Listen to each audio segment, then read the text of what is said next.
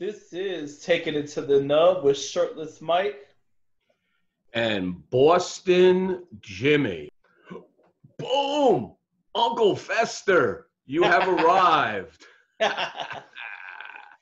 Yeah, What's I up, figured Mike? I figured that would be the highlight of the show to make people laugh and all that good stuff. Glad we got that figured out in the beginning. So how was your week, brother? My week was same as last week and same as the week before. Yeah, Nothing changed. that's pretty much how it was for me too, except for a little something. Abe from Smoking challenged me to shave my head. Yeah, And so I did that, and it's a nice change. I got the stuff to upkeep the style, so I think I'm gonna keep it for a little bit. good, good. So tonight we are on Taking It to the Nub 11. This Number is 11, episode 11. I am smoking what's called a gatekeeper, and you are smoking Blind Faith. and these cigars come from Alec and Bradley cigars, not Alec Bradley cigars. Yep, that's one thing I had to when I was researching. I had to learn that, and Boston Jimmy he actually corrected me on that. So we're going to bring in one of the co-founders, one of the brothers and sons of Alan Rubin. But we're going to bring in Alec Rubin now, our special guest. Let's bring Alec in. Alec, welcome. Hey, Boston Jimmie, what's going on? Thank you for joining. Welcome to No, thanks for having me. We were just introducing everything, and we were saying what we were smoking, and we told the audience that these come from Alec and Bradley cigars, not Alec Bradley cigars. So they probably have no clue what that even means. Yeah. So we'll get into that in a little bit, but we'd like to start this off. Shirtless Mike gets things rolling a little. So yeah, that's actually what I was gonna talk about here. So I was a little confused at first while I was doing the research. I thought, I was unsure about if you guys were under your dad's brand, Alec Bradley, but then Boston Jimmy cleared that up. So for those who may not know about that history or whatever, just give us a brief synopsis of how that all started. With Alec Bradley, he named the company after you and your brother. And then so my dad most people think that my dad is someone named Alec Bradley. I mean, I would say it's probably a good 70% of the marketplace thinks that. My father's name is Alan Rubin. He named the company after me and my brother. I'm Alec, my brother's Bradley. But he likes to tell people that he bought a company named Alec Bradley and then named his kids after it. So that's what he likes to tell people. And Bradley started working in the company about 2 years ago now, I think, and I had already been working there for, let's say, 5 years at the time. And I had always known that I wanted to create my own cigars, and I always just thought I would do it under the Alec Bradley name. And I already, help work on the blends. I help pick the blends. I give my 2 cents on what I think, the new cigar coming out should be in terms of profile. And I go down to the factories, I help blend it, and we'll come up with, let's say, depending on the trip, anywhere from 5 to 30 cigars that we're going to take back to the States, smoke, and figure out what we're going to do with our next project. And I've been involved in that process for years. So Bradley, working at the company for a couple months, came to me and said, I think that we should come out with our own cigar. I said, that's a cool idea, but how do you want to do it exactly? And he said, I think we need to start our own company. And I was like, okay. I never really even thought about that, but I think we should talk about it, explore it, definitely, broach this topic with Dad and see what he thinks, if he likes the idea or not. And he goes, but there's one thing, Dad is not involved whatsoever in our cigars. And I said, explain it a little bit further. And he said, if we're coming out with our own cigars, this is our opportunity to come out with all of our own packaging, the way that we want to do it, and all of our own blends that show off our palettes versus Dad's palette or the VP Ralph Montero, Really, because, you know, the two of them, they don't have similar palates. They actually agree on nothing, but I think that's part of the reason why Alec Bradley comes out with so many great cigars, is because they butt heads so much. And so he said he's not involved at all. I go, okay, you ready for that conversation with that? Like, I'm cool with it. I'm in. Like, let's do it. But are you ready for that conversation? And he said, yeah. Well, what do you mean? Why would that be such a hard conversation? And I said, okay, you'll see. And so we went and we had that conversation with my dad, and he was all about the idea. He loved it. He's like, I think that's so cool, because my dad had always said to us, you can either be within this industry, Alan Rubin's sons, or you could be Alec and Bradley, meaning people can just always view you as my sons, basically, or you can stand out a little bit on your own and be Alec and Bradley within this industry. And so he was all about the idea, until I dropped the hammer on him and I said, look, here's the one caveat Bradley has not told you yet, or neither have I, is that you're not involved. Like, we're doing this whole process on our own. We're choosing the name ourselves. We're choosing the blend ourselves. We're choosing artwork, everything, nuts and bolts. We're doing it all. And he said, oh, okay. Well, let me think about that. Why don't you go back to your offices and I'll call you in when I'm ready to talk to you. And I said, okay, no problem. And Brad was a little bit skeptical, and he said, what's going to happen? I just said, wait, you'll see. And so we went back in, I'd say, like, I don't know, a couple hours later, whatever it was. And he goes, okay, I'm all about the idea. I love it. I think you guys should do it. But here's the one caveat. You guys have to pay for your own production. If I'm not involved, I'm not paying for your production. And I said, cool, like, that's fine, cool, like, let's do it. And Brad's jaw dropped just a little bit. Like, he was not expecting that. Because my dad has this thing, and I think it's just because of him and I have had such a close working relationship for, you know, already 5 years, let's say, at that point, and Bradley was only in there for 2 months at that point. So I knew where he was going to go with it. And my dad always, you know, says this thing that everyone has to have skin in the game. So why would he allow us to have no skin in the game, but completely just run wild with whatever we wanted to do? So by us having to pay for our own production, we had skin in the game. He still allowed us to use his resources, use his relationships, his sales team, all of that stuff. And we still technically work for Alec Bradley. It's just we still have our own line. And yeah, we ran with it, came out with Blind Faith. The reason that Blind Faith only was so limited at the beginning is because we had to pay for our production. Otherwise, we would have gone full bore. Yeah. We produced what we could afford. Yeah, definitely. And so what was that process like actually blending the cigar? You know, you told me earlier it was like a year-long process. So, yeah. You know, like, so where were the cigars made? And, you know, just tell me about that whole process. Yeah, so it's pretty funny because when your money's on the line, picking a cigar that you think is your favorite is a lot easier than when your money's on the line. So like I said, I had been involved in the process for years at that point in terms of picking the cigars that I thought we should bring to market. But when you have to smoke with a purpose and know that your money is on the line, it definitely makes you second guess yourself a whole lot more. Yeah. So I think it took us, it was something ridiculous. It was something like 20 blends we went through before we found our base blend. And once we found our base blend, we changed it 10 different times until we got to the final product. Mm.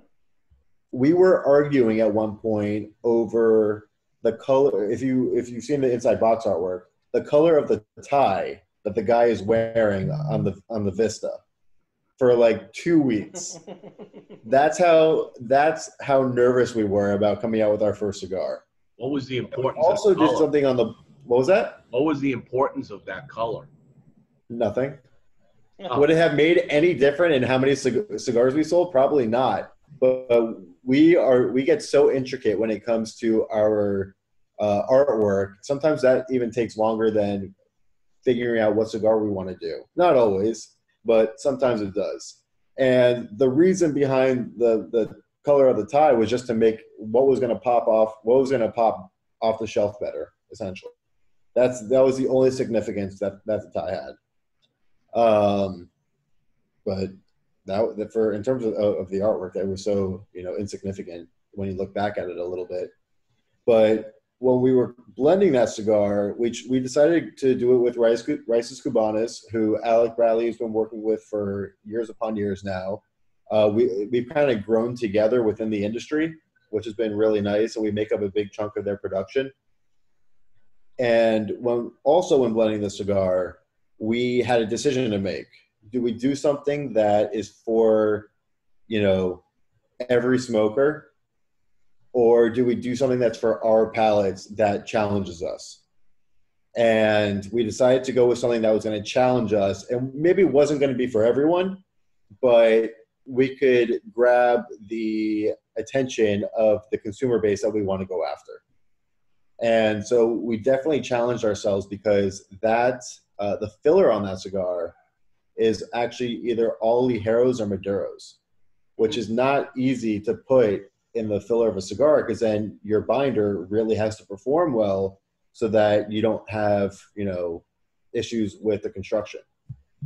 But it made for a much better flavor cigar, in our opinion. So that's part of the reason why that cigar took that long as well, was making sure we had the right flavor with the right construction. It was definitely not an easy, and probably was a stupid thing to do for our first blend coming out of the gate, but we did it anyways. I mean, I think that's part of the reason, the cigar is called Blind Faith. So, I mean, I think, that says a lot to what you wanted to accomplish with that cigar and everything. Am I allowed to curse on here? You do whatever you want to do, man. It's your brand. Okay. I just wanted to ask first, because the reason, so the funny thing is, Blind Faith didn't start off as Blind Faith. We had a completely different name, completely different artwork. Everything just had a different feel. And we were at the final stages of finishing up the artwork. And Bradley came in one day and goes, "I hate it. We'll start from scratch." And I said, "Okay, I'm cool with that. I trust your gut. Like, I think that's the right decision." So Blind Faith came from people having to have blind faith that we knew what the fuck we were doing. Right. Yeah, that's all it was. People think it's after the band, this, that, whatever. No, people just had a blind faith that we knew what we were doing. And I think that after smoking it, a lot of people understood what we were trying to accomplish, and they trusted us a little bit more. And our second release, Gatekeeper, definitely had a great launch, a better launch than I could have expected. And I think if we didn't do what we did with Blind Faith, Gatekeeper would not have been as successful. So what was the response like on both cigars? You said the Gatekeeper had a great launch. Like, what kind of reaction did people have throughout that? So it was harder on Blind Faith to really gauge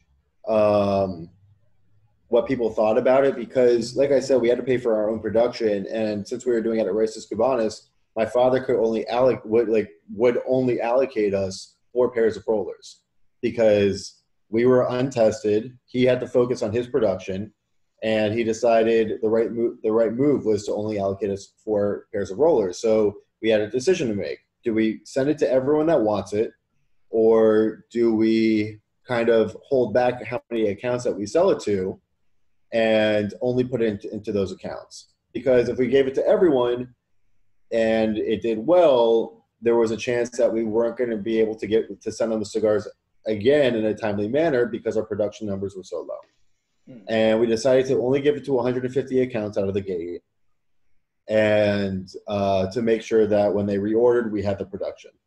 So that one was a little bit tougher, only being in 150 accounts. It was really hard to gauge people's reactions, and it also launched at the same time as Alec Bradley's Magic Toast. So it was weird, because people were comparing the two. It was, oh, I like Magic Toast more than Blind Faith. I like Blind Faith more than Magic Toast. And our thought was, you're not meant to compare them. They're 2 completely different cigars, 2 completely different profiles. And one is in almost every account nationwide, and even it's worldwide. and the other one is 150 ounce domestically. So how can you compare the two? They're two completely different projects. So that one was really hard to gauge. But then on the second one, on Gatekeeper, we did it with Ernesto Perez Carrillo for a few reasons. One, to me and Bradley, he's always just been this iconic, person within the industry. We have a lot of love and respect for him. I had a previous relationship with Ernesto for a few years. I had known him for a while, and Bradley had never met him, but has always been a huge fan of his cigars. So Bradley came to me and on the second project, because we had been talking about doing something in the Dominican Republic, and said, hey, if we're going to do something in the Dominican Republic, because Alec Bradley only makes one cigar in the Dominican Republic, and we're trying to be a little bit different than what Alec Bradley does, I think we should work with Ernesto. And I said, cool, call him. Let's do it. And he said, I'm not calling him. I said, don't you know him? And he said, no. I said, well, I'll give you his number. He goes, honestly, Alec, I'm a little bit intimidated to call Ernesto. I don't know him. He looks like this, kind of rough guy a little bit. I don't really want to call him. Such a nice guy. And I said, first off, he's like the biggest teddy bear in the world, and he would love to hear from you, even if you guys have never met each other. But I'm going to be seeing him in like 2 or 3 weeks at a multi-vendor event. I'll talk to him about it.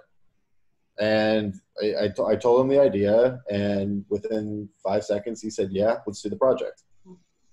And I know I'm going off course a little bit with your question, but I'm just trying to explain a little bit what happened behind Gatekeeper and why we decided to do the project there.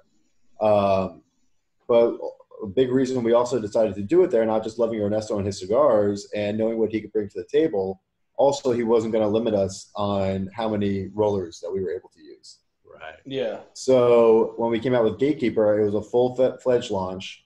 And that's why I think it was received so well in the marketplace, is because everyone was able to get their hands on it. And I think that's part of the reason of the success, which Blind Faith, it's not that Blind Faith wasn't successful. It's just not as many people had touched it or smoked it. So what's the meaning of the Gatekeeper? So the name, we were going back and forth on the name for a while, and Bradley wanted something that was really going to pay an homage to Ernesto. And there's many gatekeepers within this industry, and we view Ernesto as a gatekeeper, because working with him was going to open up a lot of doors for us. It was going to create a lot of talk about, does it taste more like an Ernesto cigar, more like an Alec Bradley, of which, like we said, we were going for nothing like what Alec Bradley does. And we explained to Ernesto, we don't want something that's your factory profile. We want to do something completely off the walls for all of us. And he loved the concept, got it right away, knew what we wanted to do. And I think we achieved that, because I don't think it tastes like anything that either of us make or have made in the past. But Ernesto truly is the gatekeeper in this scenario. And if you look at the band, it's actually a gold hand holding Medusa's head with gold blood coming down from the neck. Oh, is that what that is? Yeah. Very cool. Because Medusa is a gatekeeper, right? Yes. So it's all tied in, and everything we do, we like it to have it all needs to mesh together, and the story needs to match the blend, and everything we do is with a purpose. Everything we do is with a purpose. So there's a lot more thought that goes into our releases than people may think or even notice. Now, how do you split up the work between you and your brother? What responsibility? Great question. My favorite question. So Bradley and I, when we both came into the company, we both made the same mistake. We literally challenged everyone. I don't know if it was a mistake. It was just, it's what we did. We challenged everyone in every decision that could have been made within the company, and we came in strong. I did that. I realized, hey, I need to cool it down a little bit because I'm just being annoying at this point. And then Bradley came in and did the same thing, but because I'm his older brother, he leaned toward questioning everything that I said more than everyone else. So for the first 6 months that we worked together, we were at each other's throats. And then when we started our own brand, Alec and Bradley, it got worse because now we have to make every decision together. So what we ended up figuring out, partway, that first year that we were making Blind Faith, is that we really needed to split responsibilities toward our passions. And we're both passionate about the tobacco, and we're both passionate about the artwork, but Bradley leans a little bit heavier toward the artwork. I lean a little bit heavier toward the tobacco. So Bradley takes on the majority of the communication with the graphic designer and the idea and the concepting toward the project. And then once we figure that out, I kind of say, here's the cigar I think that will match that project. I'm going to go blend that cigar now. And there's times that we go together. There's times that we go separately down to Central America. But when it comes to who's going to like create the blend to match that project and that concept, I take on that role. But we still have to agree at the end of the day on everything. Otherwise, it does not move forward. So your father was not born into the tobacco world like many of these brand owners that we know. He actually had a company, right, that made like widgets or something, right? It was nuts, bolts, and screws. Nuts, bolts, and screws. Yeah. He was in the fastener business, yeah. And he did that his whole life. Was that part of your grandfather's business too, or that was just? Yeah. So the story behind that is my great-grandfather, they lived up in Canarsie, and they owned a wholesale candy and tobacco business. And they did that up in New York. Then my grandfather came down here on his honeymoon and never went back to New York.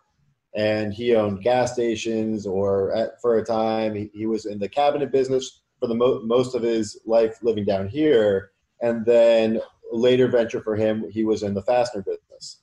And then when my father was the only one out of his siblings that came into the fastener business with my grandfather, and the two of them ran it, my father kind of took it over, grew it, and sold it because he hated it. And I think it was his warehouse manager or whatever it was said, "What are you going to do next?" And he said, "I have absolutely no idea." And he said, "Well, you smoke cigars from at 7 a.m, the time that you walk in here, till the time that you leave. Why don't you get in the cigar business?" So I guess he kind of maybe thought about it a little bit, ended up talking to his local tobacconist and said, "Hey, is there a trade show for cigars?" And he said, "Yeah, it's actually coming up in like a month. Why don't you come with me?"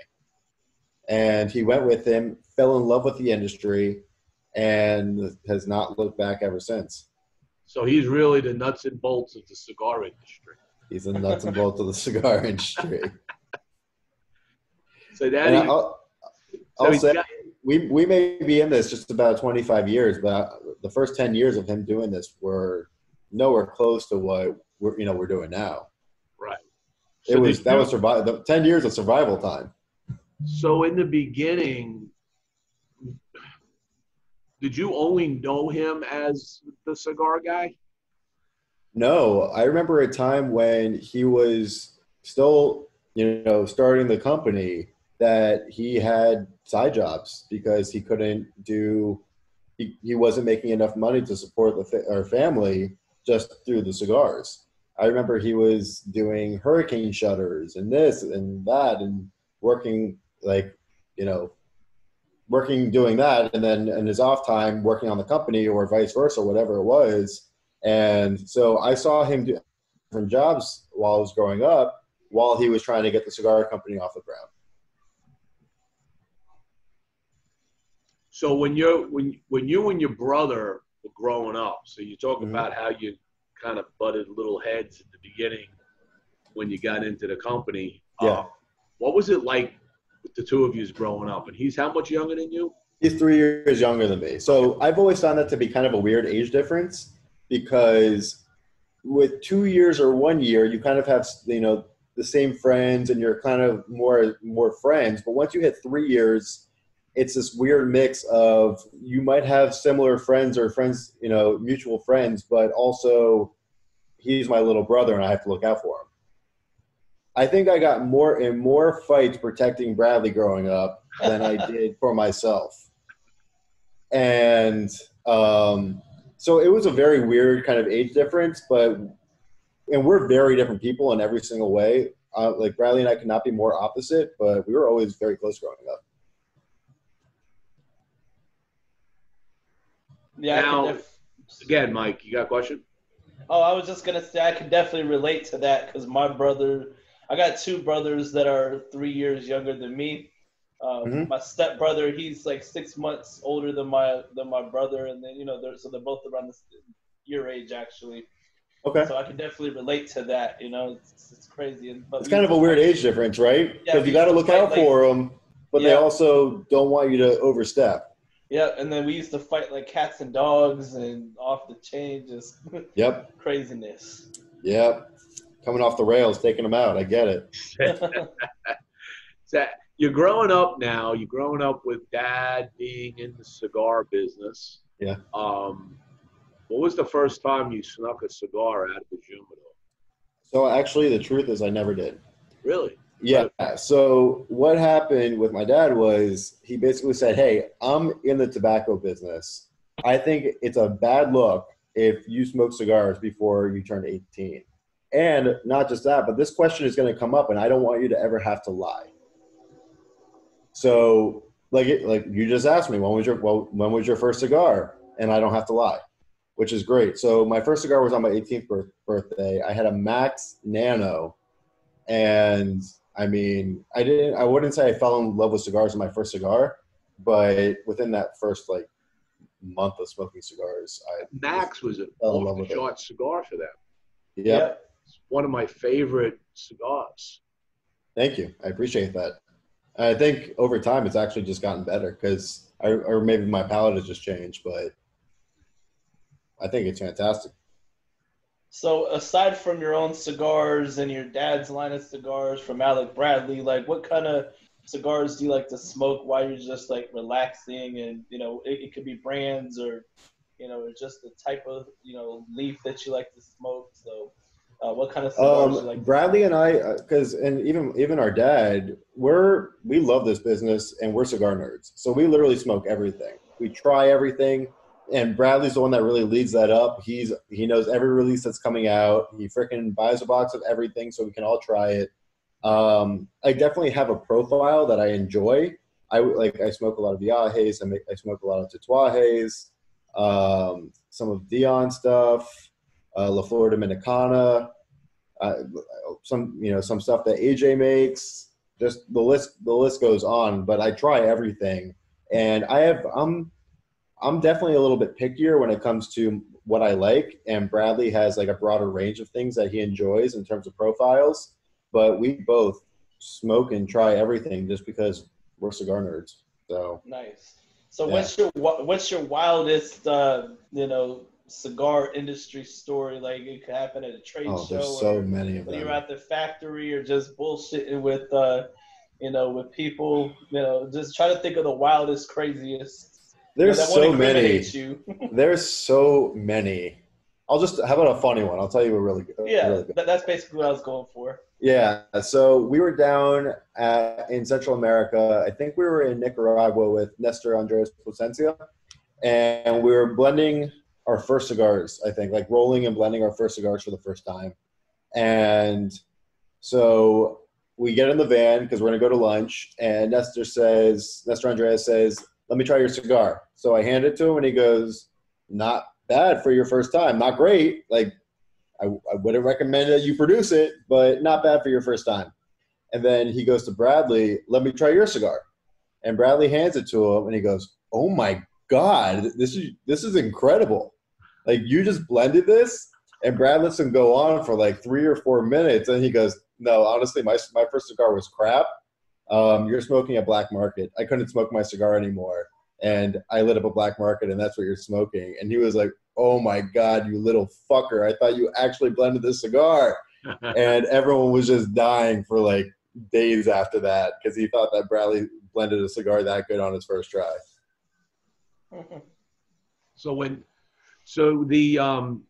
You've gone through getting your first blend out there, cutting your teeth on that, saying, here, this is our thing, blind faith. Then we go into the gatekeeper, and now you and Bradley are creating your third line. Yes. Let's talk about that. Cool. Yeah. So the third line is going to be called Kintsugi, and I can already see everyone butchering the name. No problem. Happens with a lot of cigars. Well, I didn't ask you the name. Yeah, it's called Kintsugi. So what Kintsugi is this old Japanese art form where they would take broken ceramics like bowls or plates or vases, and they piece them back together with gold lacquer. And the story is really about the beauty in the imperfection. And with everything going on in our industry against the FDA and everyone kind of taking different sides, our thought behind the project was, let's create a cigar that the story behind it kind of is about trying to bring this industry back together a little bit and getting everyone back on the same side. And hopefully at the end of this, everyone kind of comes back together stronger and better than we were before it all started, right? And the weird thing is, what you've been noticing after coronavirus has really brought this industry back together in a lot of ways, which is horrible. Like, I'm not thanking coronavirus for doing that. It just was a byproduct of it. And you see, everyone doing these virtual interviews now and these roundtables with different manufacturers, and everyone kind of just getting together to help pave forward the industry in this very difficult time. And it just is the weirdest thing that we were creating this cigar based off of the fracturing within the industry, and then something unfortunate happened that kind of brought it back together. Now, what is the blend on the Kintsugi? So the blend on Kintsugi is Honduran wrapper, I believe Honduran Indonesian binder, and Honduran Nicaraguan filler. So it's a Honduran Puro. No, it has Indonesian binder and Nicaraguan filler in it as well, but it is being made in Honduras. And we are using some new Honduran tobacco that we has recently gone through the fermentation process and is just excellent. And this is a little bit different. This is a little bit different for us because Blind Faith was our, I would say, on the fuller side, medium to full, but on the fuller side. Gatekeeper ended up coming out medium plus, and then I would put this Kintsugi, I wouldn't say from mild to medium, but I would say medium or just below, which is not generally what Bradley and I smoke, but we wanted to show what our abilities were on this cigar. And so this is, I would say, either medium or just below medium, and I think that people are going to really enjoy it, or I hope so at least. How many different Vitolas are you making that in? We already have 4 for sure. We're talking about a 5th. Okay. Yeah. They've been delayed, right, coming to market because of this crisis? I wish I could only blame it on the crisis. It's also because Bradley is taking a second look at the artwork because of the crisis and now wants to make changes to the artwork. So that's also been delaying us a bit. The cigars are going into production tomorrow, and we should hopefully be going to print within the next 2 to 3 weeks on the artwork. There's no rush for a PCA because we're not having one. No rush. So yeah, no rush. But time, and I was hoping this project was going to launch at the beginning of April. Mm-hmm. That was my goal. And then we ended up saying if we launch mid-May, that would be great. Mid-May is here, and production hasn't started. So you'll see it in a couple months. Mike, any questions from the audience? That's what I'm looking at now. I've been kind of keeping my eye on it. I don't quite see any. But there was one from Lady Wolves Softball. Lady Wolves Softball asks, I smoke a lot of Alec Bradley. Will Alec and Bradley be doing a full-body cigar? I think the Blind Faith is pretty full-bodied, so I would say it is. I'm smoking it now, and it's really good. Thank you very much. I appreciate that. Yeah, that Blind Faith. We slowly started being able to open it up to more accounts, so it's more than just 150 accounts at this point. But yeah, they should be able to find it. Your dad says, "Nice job throwing your brother under the bus." My job. I'm his older brother. I always throw my younger brother under the bus. Actually, I had a question I was kind of formulating while you were talking. So, our generation, the millennials, how do you think that we're going to help the cigar industry in the future? I know, there's, the more old school style, but, mostly, our generation is kind of bringing in like a newer approach. Do you think that it's going to change the cigar industry, like in a good way in the future? Because obviously the legends, are not going to be here forever, neither are, but as the years go on, how do you think that's going to look, just as more younger people, are jumping into the industry and stuff like that? So I mean, I don't think this is exactly how you're asking the question, but the answer I've already thought about this a little bit. And one thing that I've noticed is the millennials they want an experience, right?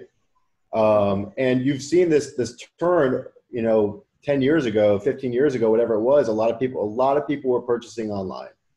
And what I think that millennials bring to the party is that since they want an experience, that you're going to see a lot more people buying their cigars in the cigar store because they want the full experience of smoking in the cigar store. So I think that millennials potentially will bring more to the cigar shop environment because they want to be there, they want the full experience, and I think that you'll see cigar shops having this, even with this weird time going on, this weird resurgence, and you'll see a lot more cigar shops opening up over the next 10, 15 years. To the point where potentially I know in some states or cities they're everywhere, but I don't want to say on every block, but you'll see a lot more cigar shops opening up because we're just experience driven. Everything we want an experience. And it's great to be able to buy online. I think it's very convenient, and during this whole crisis, a lot of people have been doing it. But I do think that you're going to start seeing a lot of people starting to head more back into cigar shops again. But then in terms of the industry, I think that no matter how you look at it, because you were more talking about like on the manufacturing side, right? Yeah, basically. On the manufacturing side, I think that about this as well recently, because Boston Jimmie, you mentioned that there's been these lineages of kids coming into their parents' cigar company like I've done, and there's always been that younger group that comes in they're now the older group, right? Yep. So I think that whatever changes that you've already seen like from them potentially is kind of the same kind of thing that you're going to see as the millennials get into the cigar industry. I think packaging may change. I think that things will be a little less traditional like they already are. Yeah. And I just think that we're going to, pave the way forward though. I think that, you could look at, Carlito Fuente. He was the young buck coming in at one point, and now you're considering him potentially the older generation that's in this, or whoever it may be. That was just one example, but there's so many. Like a Hanky Kelman was in. And George Padron, like there's all these people that came in and they were that young group. And I think that the millennials will just kind of do the same thing. You see, Tony Gomez, there's so many kids, or I don't want to say that we're kids, but, younger adults my age getting into the industry with their family. And I think we're just going to kind of do the same thing but a little bit different than the previous generation that was the younger generation coming in. Okay. We actually have a few more viewer questions here, so like about 3 of them. So I'll just jump right in real quick. So yeah. Adam Machado, he says, not sure if this was covered, but why Alec and Bradley versus something else? So I think what he means by that is, why are you going to name it after yourself versus coming up with like another name? So there were a couple of reasons why we chose Alec and Bradley. Bradley obviously wanted to be Bradley and Alec because my name has always been first. But we explored coming up with different names. We talked about stuff like Rubin Brothers or just all these different names. But when you look at your business plan essentially, and you have to think, what's going to give you the best chance of success? And if we came in with this completely different name that nobody knew, there was not a customer base already able to attach to what we were doing as like, or at least as easily. Coming up with the name Alec Bradley, even though it's so close to Alec Bradley, it kind of had a built-in customer base, which was just, smart business essentially for us. And because our father had always said you could either be Alan Rubin's sons or Alec and Bradley, we were like, it kind of just makes sense to go with Alec and Bradley. It was just kind of funny off of what he always said to us, and we chose like, hey, that would be a cool name moving forward. Okay, and then also Steve from Frontline Cigars, he says, Alec, I'm a big fan of the coil. What is your favorite Alec Bradley cigar? If I'm not going to talk about the Alec and Bradley and just go Alec Bradley, right now I would say the coil also. I smoke it in the Petite Lancero. I think when this whole coronavirus started, I came home with 2 boxes because I didn't know how long this was going to be, obviously. I came home with 2 boxes. I brought home a box of Coil Petite Lanceros and Gatekeeper Coronas. And so for like 3 or 4 weeks, that was all I was smoking. So I think right now I just love that Coil Petite Lancero. Nice. And then Kevin Schweitzer from Rockefeller Cigars, he wants you to talk about the tobacco used in a cigar called Honor of My Father. The latest one, the one that they... Oh, the fine and rare. Yeah. Right. Okay. So, Kevin, if you expect me to remember all 10 different types of tobacco in that cigar, that is not happening.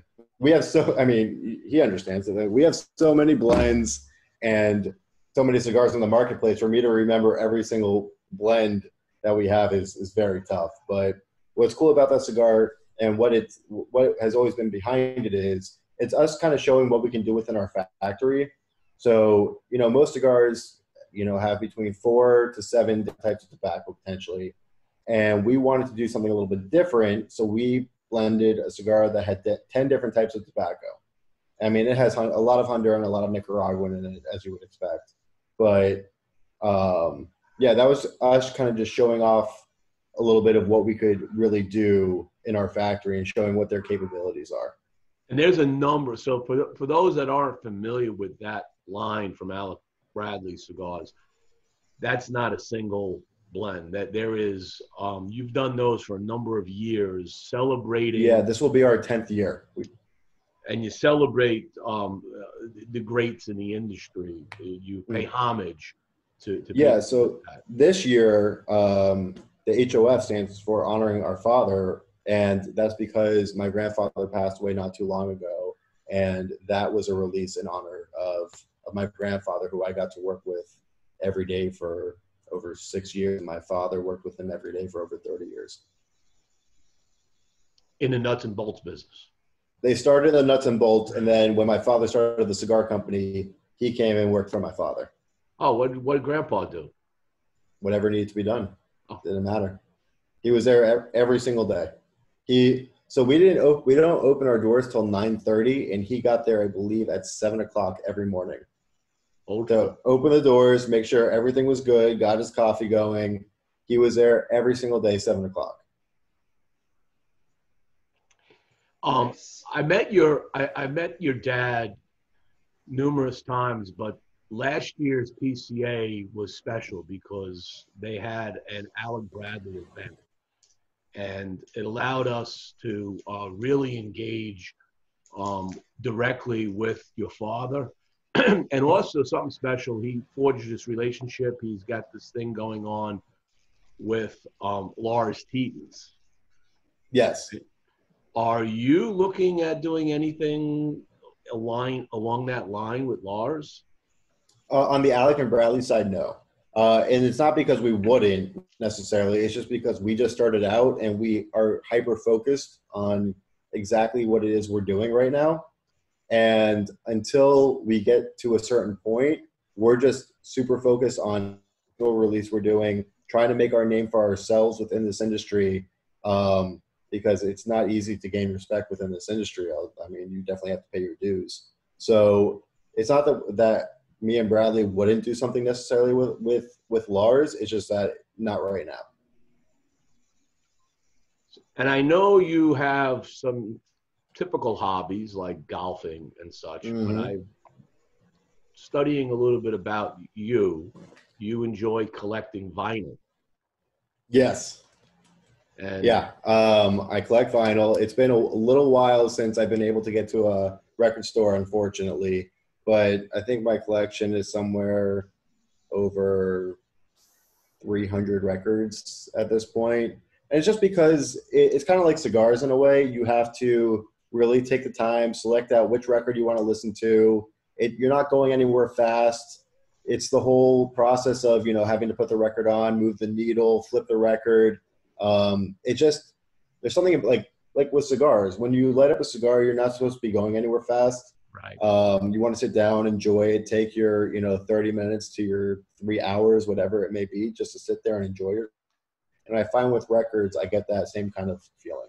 Yeah, I'm on the same page. I've been collecting records for a long time. Mm-hmm. I'm from the vinyl era.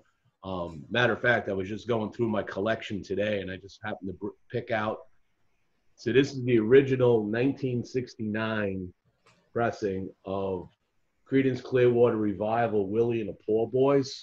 That's amazing. Okay, and of course, the best thing about these, where there's always this really cool artwork on the inside sleeve, right? Absolutely. And this is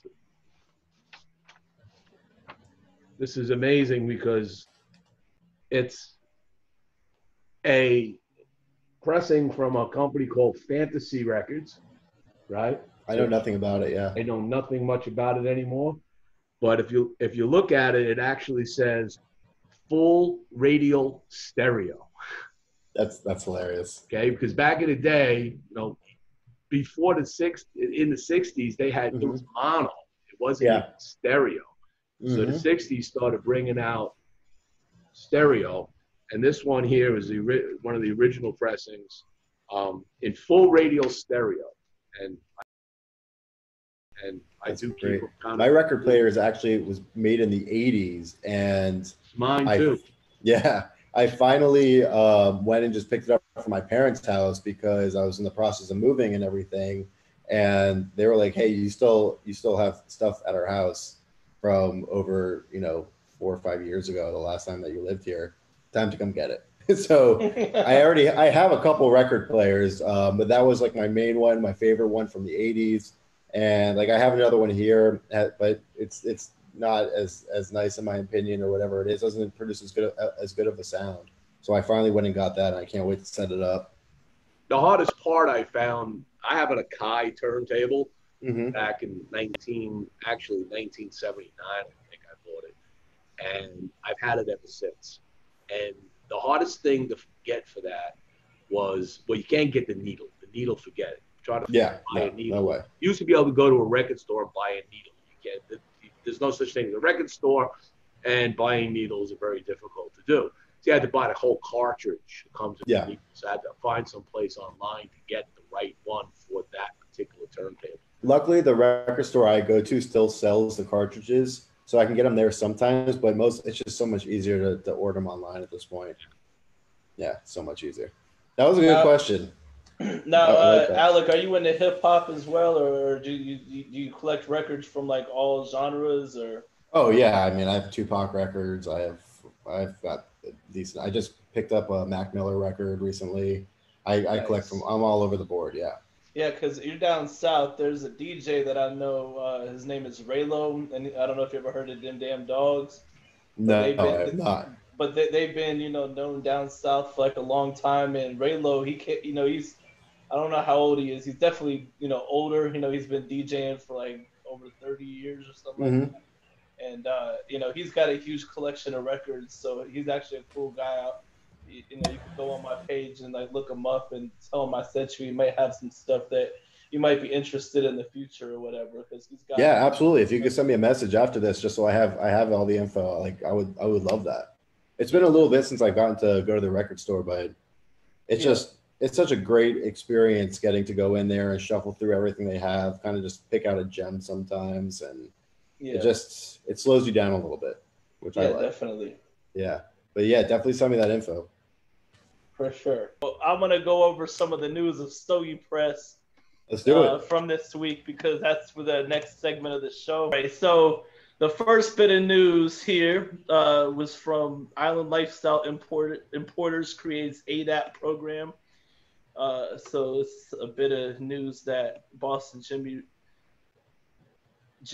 So basically, I didn't even read this, so it's kind of awkward. But so the PCA convention has unfortunately but necessarily been canceled for 2020. Island Lifestyle Cigars and Tommy Bahama Luxury Cigar Accessories have established the additional dealer assistance program for retailers. It says, we will miss seeing our old friends and making new ones. We enjoy spending that time getting to know and learn more about their business. It provides a valuable feedback as we grow and develop new products. So it looks like it's, it's a way to get, for additional deals or something like that. That's cool. I mean, I think that's a great idea because they're still trying to figure out how to connect with their retailers and consumers, which is fantastic. I mean, we're in a very weird time right now, and to be innovative is extremely smart. And I think this whole thing is going to force everyone to be a little bit more innovative. Yep. And I mean, what were we saying? Go ahead. Go ahead. I was just saying, if you look what's happened in the last 2 months and a little bit longer, how many more, Zoom meetings or Zoom interviews or roundtables have gone on. Everyone's kind of adopted this thing, and it was forced because of coronavirus, unfortunately, but I think it's going to create this, I don't think this is going to go away. And so for them to be innovative right now, I think is just super smart.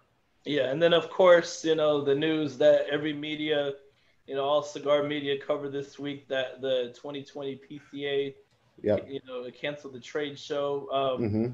Actually, Barry Bones Argento, who's a friend of mine, he said the PCA is canceled. What are your thoughts? So if you could give us a quick rundown of what are your thoughts on that? My thoughts are it being canceled was the right move for the industry. My father said it the other day, and I really agree with his take on it. The PCA basically, the manufacturers go to the PCA because that's where the retailers are going to be. And the retailers go to PCA because that's where the manufacturers are going to be. And with all this stuff just up in the air right now and no one knowing what's going on, it doesn't create, what's the word I'm looking for? Confidence on potentially either the manufacturer side or the retailer side to know that the companies that the retailers were going to want to see are going to be there, or the retailers that the manufacturers want to see are going to be there. So for it to be canceled or postponed potentially for now, I think is just the right move. Yeah, and Boston Jimmie is back. So I'll just go over I'll continue real quick, and Boston Jimmie can give his thoughts. And of course, real quick, what are you seeing on your screen? Because something glitched here. I'm sharing the screen and I'm going over the news since you dropped out. Okay. Yeah, and then so I talked about the first couple things, and then now I'm talking about that Cajun Cigars are opening innovative distribution channels. What are your thoughts on that, Jimmie, since you're back and all that? And well, I think this whole concept that we have now with the brands helping to open up, help shops out, having these special programs are excellent in keeping the lights on with these shops. So I guess the question would be is Alec Bradley looking to do similar things? Can you explain what it is a little bit, just so that I'm aware what they're doing? Yeah, they I read up on this because I would always wonder, but they basically they have these like humidors that are put in areas where there's not a lot of cigar shops or whatever, and it's and it's made with technology, so brands can put their cigars on the humidor, and then the technology in it will let the people running those humidors, like when they need to come restock and stuff like that, and so it gets people's brands into the hands of people that don't have a lot of access. They can put the humidors in places like gas stations or golf courses. So like a vending machine for cigars. Yeah, but it's in layman's terms. Yeah. Yes, pretty much. Yeah, that's from what I understand. I looked at more information about that earlier. Well, that's very cool, and we're honestly not doing anything like that ourselves at the moment, just because probably a lot of money to invest to figure out how to make that happen. But we are doing different things now. We're reaching out to our retailers constantly, setting up Zoom meetings with them to figure out what we can do to be, a better partner to them. And we're pretty much open to any and all ideas right now. We're doing virtual events. We're doing all this different stuff. Our outreach to our retailers and consumers has been giant, just because we want to make sure if anyone needs assistance, we're there. And even if it's something they didn't think of, we try to help figure out ways to help make our retailers more successful. So we're completely open to any and all ideas at the moment, and we're pushing forward. And you have to be innovative in a time like this to survive and thrive. So the question I had earlier was, in addition to that, there are companies that are doing things like the Bold Project, and some of these companies that are working with shops to you could order directly from the manufacturer. You order from the shop, but the manufacturer drop ships it to your house. Yeah, so we had talked about that because we had seen that other companies were doing it. I don't know if I know for a fact we haven't done it yet, but I don't know if we will potentially be moving forward with that. But I think it's a great idea, and if it works for a shop and we can help them out with some sales, I mean, I think it, we won't hesitate to do it. Awesome. And the last piece of cigar news that dropped this week was Crux Cigars start shipping Limitada 2020. And if you want to talk about that a little, Boston Jimmie, I know I had to kind of carry the show to keep it going. For the Limitada segment. The Limitada is a yearly release that they do. Mm-hmm. What Crux did when they started the company, they actually purchased a bunch of special leaf, and they dig into that leaf year after year to create what they call their Limitada series. It's a limited production, and every year they come out with it. So this is the latest one, the 2020. It uses very similar tobaccos, much of the same you've seen in the others, but it's just aged a year longer, and a year longer. Interesting. So it's I've not had that. I'd like to try it. Yeah, I've enjoyed their Limitada selections. What are you pairing? What do you like to pair with your cigars? Oh, do you have like another 3 hours to stay on this? Because I can talk about that. I'm a giant whiskey guy. Most pairings that I do are with whiskey. I also pair with coffee. I get nerdy about stuff, just like I get nerdy with cigars. I'll pick a topic and just learn everything about it, get completely just like into it in every aspect. And whiskey is a venture that I've been on for the last 1.5 to 2 years. I want to try everything from every country that produces whiskey. I buy way too much of it, and just so I can try everything. And lately, I've been doing a lot of the pairings for Alec Bradley, since our partners are William Grant and Sons, who own Glenfiddich, Balvenie, Hudson Bourbon, so on and so forth. And actually, it's not just me that does it. It's me and my father and Bradley, but I've been getting more and more into it on my own. So I love pairing cigars and whiskey. Love it. And right now, like with this Gatekeeper Corona, I wanted the Gatekeeper to shine a little bit more. So I picked up a wheated Woodford that was going to be a little bit on the lighter side. I also haven't eaten in a while, so I didn't want anything that was going to, that was going to be too high of a proof. That was going to give me like too much of a buzz on this or anything. So I went with a little bit lighter whiskey. It was the Woodford wheated. And with this, I mean, it just lets the Gatekeeper shine. Nice. Yeah, I was over in vacation in Ireland about 3 years ago, and I got hooked on craft Irish whiskeys.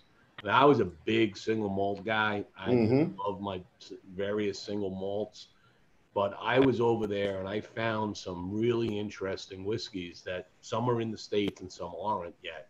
There's 19 new distilleries opening up in Ireland craft. Yeah, I mean, I know in Ireland there's a few giant distilleries that own most of the brands, but I do know that a lot of smaller distilleries have been opening up. What have you had?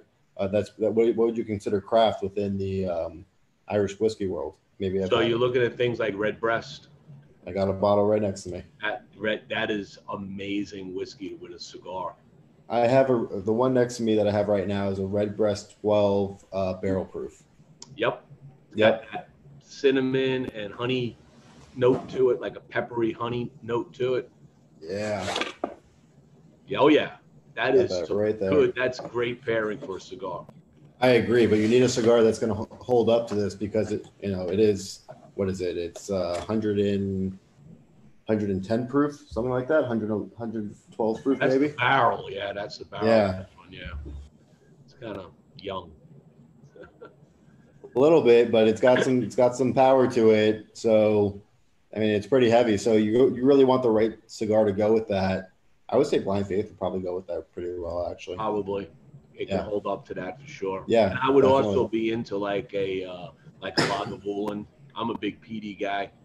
I am not yet, unfortunately. It just my palate I've not shifted toward that point of peated.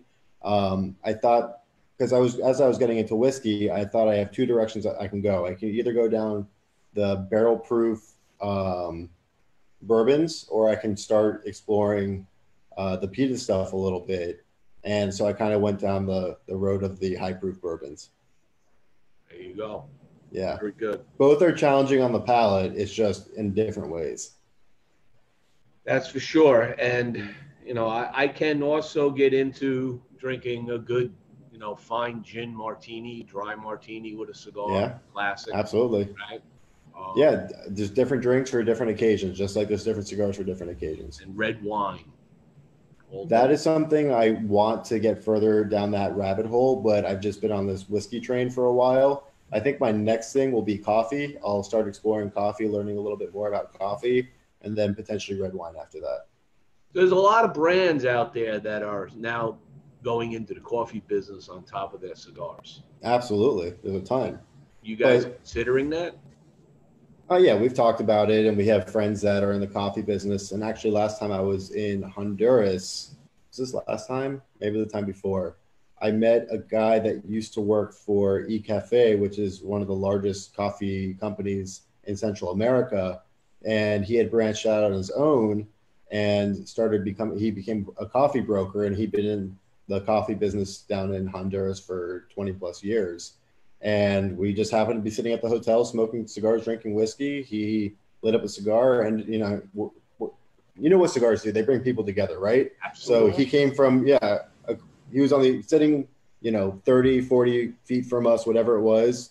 Within 20 minutes, he was sitting down with us, having some whiskey. We were talking cigars, whiskey, coffee, and the next day when I got back to my hotel room, there were bags of coffee sitting in my hotel room that he asked the front desk to put in my hotel room. So I got to come home and try all this amazing coffee, and it really has bothered me ever since, because I've never been able to find a coffee that was as good as the coffee that he left in my hotel room, or he had the front desk leaving my hotel room. So I've been on this constant search to find coffee that was as good as that coffee. I've even reached out to him. I gotta contact him again and see how I can get some. So you like it black, or do you like it sweet? Black. That's the right way to drink it. When I grew up, I hated coffee. Mm-hmm. Couldn't stand it. All through college, I was drinking Coca-Cola. Everybody else was drinking coffee. Mm-hmm. I go to work, my first job, I'm drinking Coca-Cola in the morning. And my friend looks at me, he goes, "Don't you drink coffee?" And I said, "This stuff's disgusting," right? Because my mother always made it with the milk and the cream, mm-hmm. sugar, and it was horrible. It was like, it's just like I look at the milk curd as you pour it in. Right? Yeah, that's just disgusting, right? And he says, "No, did you ever try it black?" And I'm like, "Are you kidding me? I don't like coffee." He says, "Try it, trust me." So I got a cup of coffee black, and I was hooked. On that moment, I was like, "Wow, this is." It's just you don't pick up all the flavors when you add the cream and the sugar. No. It's like, and I mean, I still do it, but it's like making a whiskey cocktail. You're just not going to get the flavors of what that whiskey was meant to be. It doesn't mean it's wrong. I mean, I still drink whiskey cocktails, but you're just not going to get the full effect. And same thing with coffee. See, I'm one of the people that likes cream and sugar in my coffee, but I don't overdo it, so that I'm not. I can see you putting like 17 scoops of sugar in there. Come on, no, I'm just joking. No, but I have overdone it in the past, but I don't overdo it now, and you can still get the flavors, but it all together is just I just enjoy it like that. And everything should be enjoyed the way that people like it. There's no right or wrong way to enjoy it. I definitely tried black coffee before, and I've gave it a solid, fair chance several different times at different times. And I gotta have my cream and sugar, but just a little bit of that, and then it just makes it excellent for me. Yeah, of course. Like I said, everything should be enjoyed the way that someone enjoys it. There's no right or wrong thing. Everyone has their own palate. Definitely. So your travels around Central America, do you gravitate to Honduran coffee, Nicaraguan coffee? I've had great coffee from both countries. It's not that I gravitate toward one or the other. It just happened to be that in that one instance, it happened to be Honduran coffee from the actual area that we were in Don Lee. But no, I mean, I go all over the board. I try from everywhere, and I haven't had the time to delve into coffee as much because I've been focused. I mean, I'm always focused on cigars, but I've been focusing on whiskey. But I'm sure I will make a transition and really get to learn everything I want to learn about coffee soon. Got a lot of time, it takes one of these. I got the time. Yeah. It takes one of these to start. I just shaved, but I was starting. Do something. It takes time. Nothing is meant to be done quickly necessarily. I mean, if you really want to learn about something, you have to take the time to study it and understand it. All right, so we've come upon and beyond the hour. Alec, it's been a pleasure talking to you. The audience is growing all the time, so thank you for joining the show. Love to get your brother on sometime soon, get his spin on the business. Well, guys, I mean, it's been an absolute pleasure to be on the show. I had a great time, and I know my brother would definitely jump on. He would have no problem doing that. Now, does he still have the porn stash? He does. He does have the porn stash. I gotta tell you, more when Bradley and I are on these things together, there are more comments about the porn stash than about any cigar related questions at all. Like, I would say over 50% of the comments are always about the porn stash. I want to thank everybody. Again, if you enjoy these shows, they're all post-produced and put on the Stogie Press YouTube channel. And we'll have this one post-produced, and it'll also be an article out on it real quick, and I'll point you to the YouTube in case you don't find the YouTube channel for whatever reason. And that's it. And we're good. That's it, baby. So thank you, guys. I really appreciate you. No, appreciate you having me on. It was a great time. It was awesome. And tell your dad I said hi. I think he's watching right now. So yeah, I'm sure he is. He's gonna let you know everything that you did right or wrong, right? Yeah, or everything I did wrong probably. So this is awesome. Thank you very much. Thank you everybody for joining.